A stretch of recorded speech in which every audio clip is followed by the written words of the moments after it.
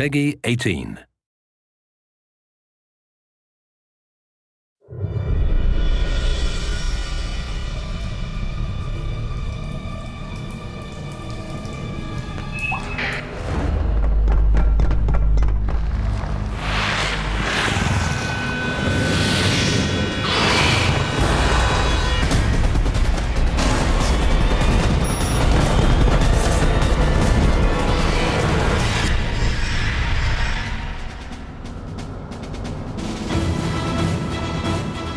I think the original game was incredibly compelling because you could play all three characters, so you kind of got the story from different perspectives. You got your Marine story, which was fantastic, but also we allowed the player to see the world from the Predator's perspective as well as the Alien's perspective and get a different part of the same story.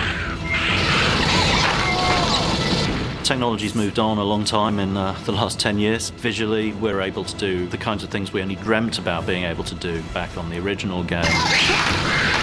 The level of detail in the environments, the lighting effects we can use, the facial animation on the characters, it all goes towards creating a more intense and realistic and compelling experience.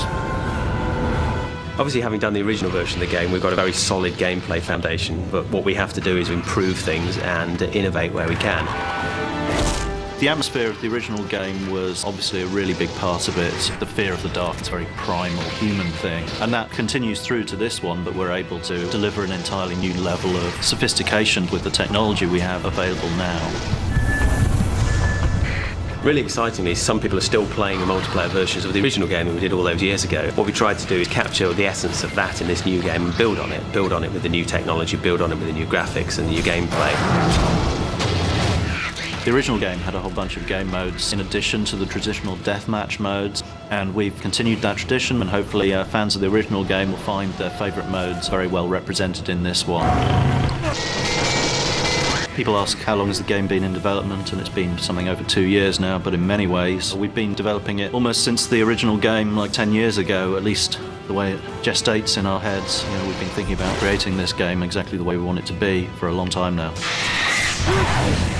Real core values of this title are the fact that it's scary as hell, and that really hasn't changed. The gameplay is all about claustrophobia,